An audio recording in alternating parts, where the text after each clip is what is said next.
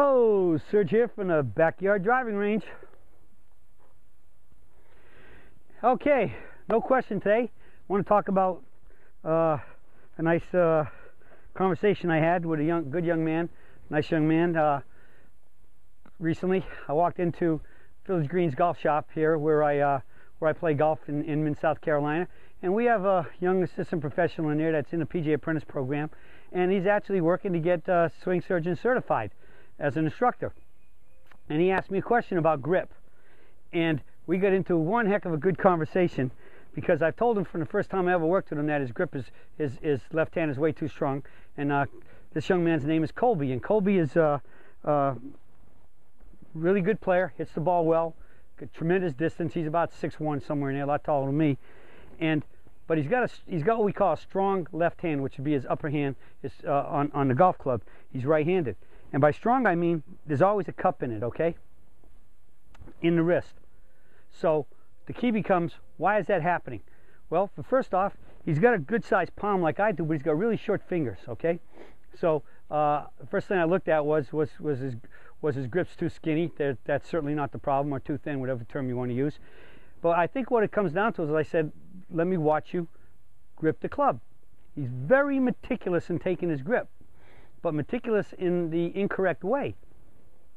He tends to start when he's going to grip his club, he always tends to hold it straight at the belt buckle, right here at the belt buckle, and that means he's basically gripping at a right angle to his body, okay? Which means to do that, you have to bring your hand up. Now remember, both hands turn inward to a point here where you have to relatively straighten them out if you want to get it into prayer position, as I call it, right? Palms perpendicular to the ground, to your body, and then they would be perpendicular as a right angle to the target line if you were standing up dead parallel left of your aiming line, okay? And so to do that, you got to turn it in like this, and when you do that, you've already set it with a cup. Now the other thing that Colby was very big on, he was trying to make sure he had a good left thumb, his thumb was correctly on the golf club, right? And as you know, you could do one of basically three things with your thumb. You could have it, some people have stretched it downward a lot, because they want it to feel like it was almost flat on the club here, and they stretch it down, and many times you'll see them, and that's what we call a long thumb. If you ever see anybody and you can see their thumb pointing out from that bottom V here, or really close to it, you definitely got a person with a long, what we call the long thumb, and it's really much flat on the club, on the grip. And at that point, the entire hand will be just about at a right angle to the grip. You see my fingers? They're at a right angle to this grip. As compared to, if we kind of stretch the hand out this way, like shaking hands with somebody down there, we put it on there. My thumbs, my fingers are at diagonal on the grip, okay? And I think that's what we have to have. And then we don't ever want the long thumb, because that immediately pulls the hand itself at a right angle, which is going to put a lot more stress on the grip and impact, and very likely cause you to have an arch grip, which is going to put tremendous stress in here, where I guess where people get bothered with carpal tunnel. Never mind the fact you start having a lot of problems with your grip. Many of those folks don't want to feel like the top of their thumb here is flat on the club too, as compared to here. I got room to stick my whole finger in there. All right.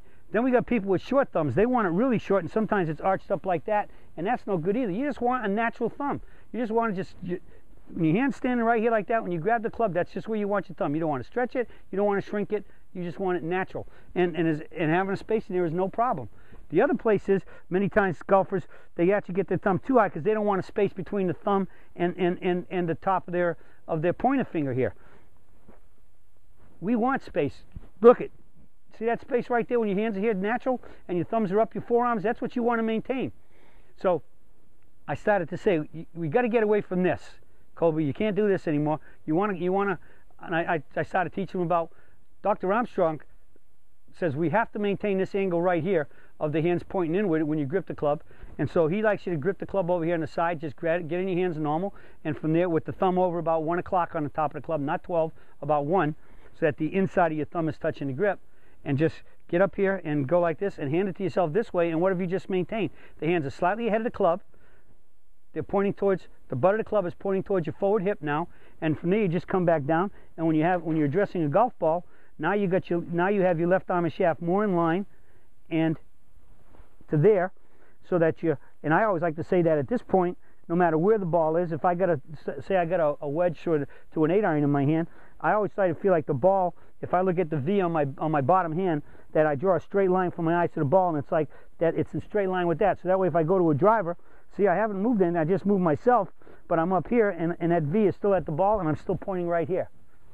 From here, from center to wedges to a 7-iron, 8-iron, and then I gradually start moving forward. So what's happening? My arms are staying there. You don't want to go like this to the ball. You got to stay behind it, and you got to just move your arms, your triangle this way to it, and that stays in line. All right? So Colby's working like crazy on it, but it's tough because even if he grips it here, he likes to. I can see him. He always tends to re-grip it like this. He'll go and he'll re-grip it. Once he gets it in, he'll go like this because he just likes getting it a little bit deeper in the fingers over here, and he comes down and he gets that the heel of the club too far on top. It should be no more than about 12 o'clock on top. He likes getting it to the 1 o'clock side of the top of the grip here. And I can see him many times. He'll get in here and it'll feel too weak for him, and he goes just like that before he swings, and he does that little bit of that re-grip. So he's working hard to get rid of that. Grab it right here, just bring it up, come down, and just check it out. The V has got some space in it, the thumb's over there, and we're squeezing upward in the fingers. All right, grip is important, pressure is great, and you should always feel like in this position, the hands are slightly ahead. So even when I start my turn and I'm starting to turn back, I always want to feel like in my mind I'm moving the club first. The square of my body and my triangle moves together to get the club going. They move first, but in my mind I'm trying to feel like I'm moving the club, the toe of the club first into the catcher's mitt, toe up. All right, but the grip, this position is critical. All right, and good grip is everything because proper square grip is going to return the club back to the ball square at impact, provided you got the club square to begin with itself, not shut and not open. Okay, so square club is straight up and down. So Colby's working like crazy on getting that grip a little bit better so he can tighten up his margins of error, tighten up his starting line, because right now he's hitting the ball relatively straight. They just tend to start too much to the right every now and then, and then every now and then when you're tired of that, you can put the pull on it. And a lot of times that's either the club faces out or getting back to square in the right position at impact with both arms extended could be a problem. But grip's critical because basically a good grip, your bottom hand for my right-hander is in line with the club face, and that's what you want to check.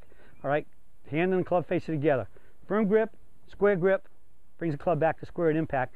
You'll be hitting it more solid and straight. So get like Colby, work on that grip. Start it here, bring it up, and check it out. You get the grip square, club square, you'll be hitting the ball a heck of a lot better, more solid straight, therefore shooting lower scores. That's it for the search for today, and I'll be speaking with you all again soon.